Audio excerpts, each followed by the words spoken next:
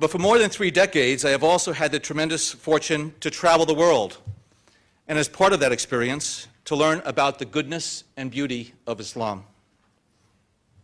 As a college student in the 1970s, I spent a summer traveling through Indonesia, taking in the wonderful landscape, culture, and people of Java and Bali.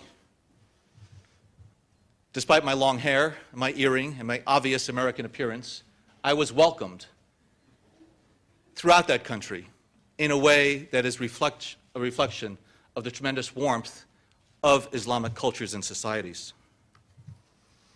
Like the president during his childhood years in Jakarta, I came to see Islam not how it is often misrepresented, but for what it is, how it is practiced every day by well over 1 billion Muslims worldwide, a faith of peace and tolerance and great diversity.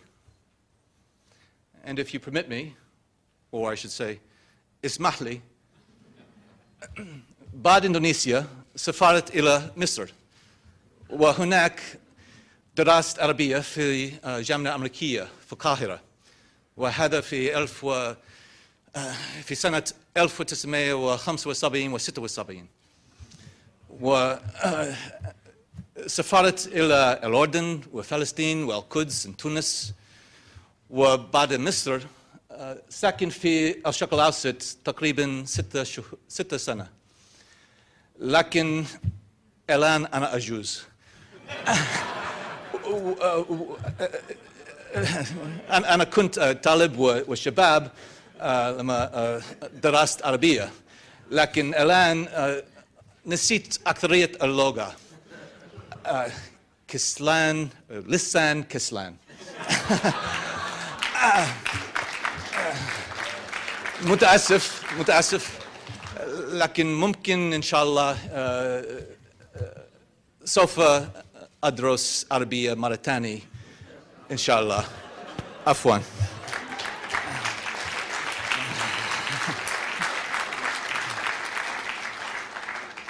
Now, don't tell the folks who don't speak Arabic what I said, okay?